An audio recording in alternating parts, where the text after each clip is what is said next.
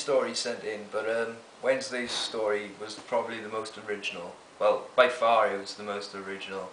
It was, you know, the fact that she was trying to, she felt a better person when she was dressed up in LARPing, and I'd never really heard of LARPing before.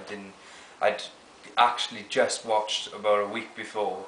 I'd watched Role Models, and it was in Role Models that I first heard of live action roleplay, and then this woman Wednesday obviously sent in the story, and well, it's just original. Wednesday tells me she's too scared to show her true color, so she paints herself blue, just an image she's made out of glue. I guess I can't relate to him because obviously I've never done live action roleplay.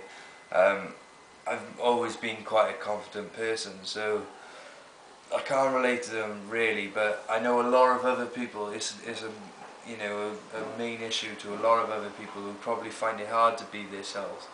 And obviously LARPing makes it a lot easier, and a lot of people who've got bigger imaginations, they can be themselves.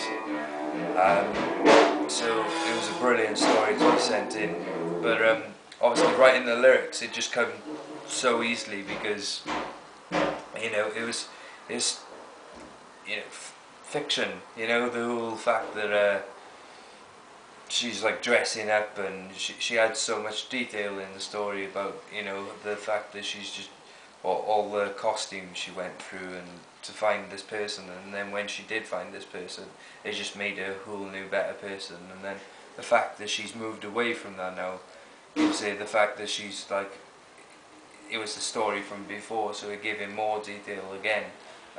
So yeah, the story came very easily.